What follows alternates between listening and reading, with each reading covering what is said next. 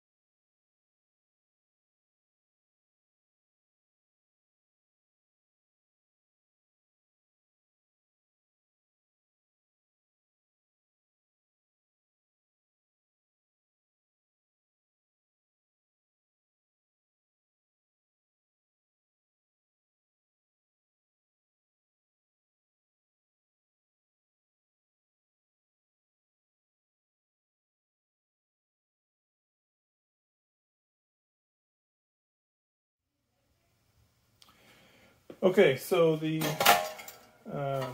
airbox has been modified. I've had to cut this large hole into it, but the carburetor should fit now.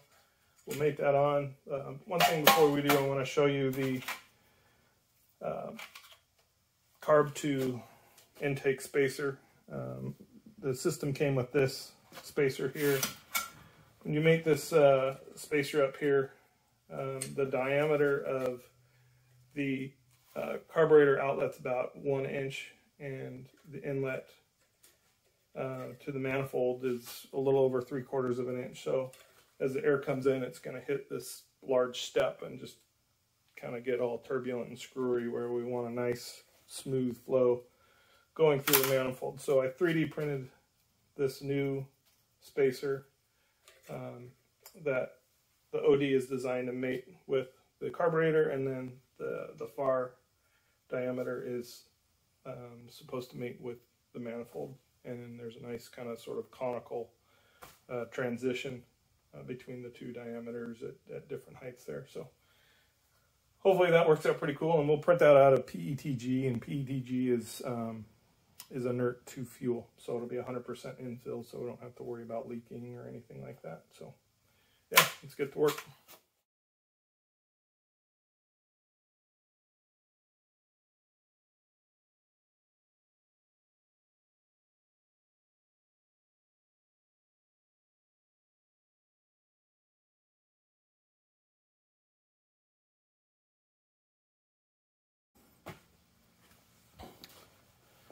So there it is, the Mikuni carburetor is installed.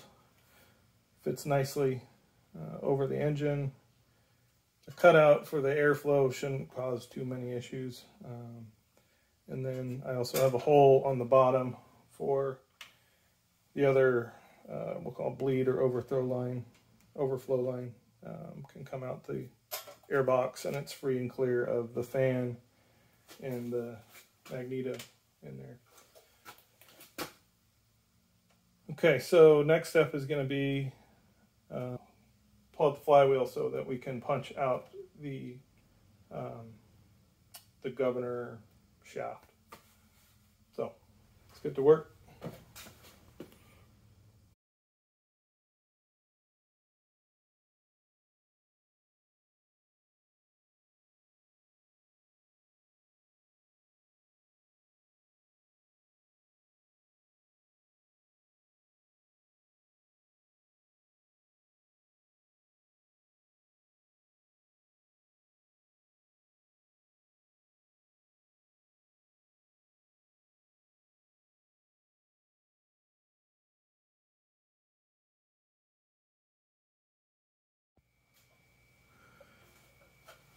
Okay, so here we're going to try to remove the flywheel without screwing anything up. So I got my big heavy hammer, my prying screwdriver, and I'm going to put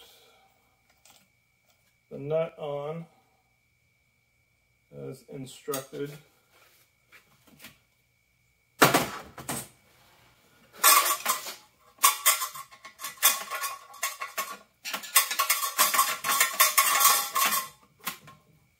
I'm wedging the screwdriver in behind the flywheel and the block, and then I'm just supposed to tap the end of this nut.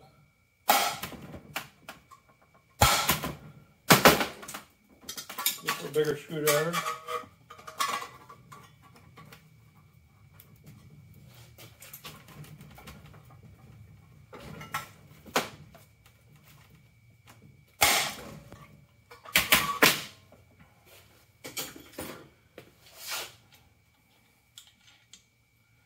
And that did the job. So there we go, the flywheel has been removed.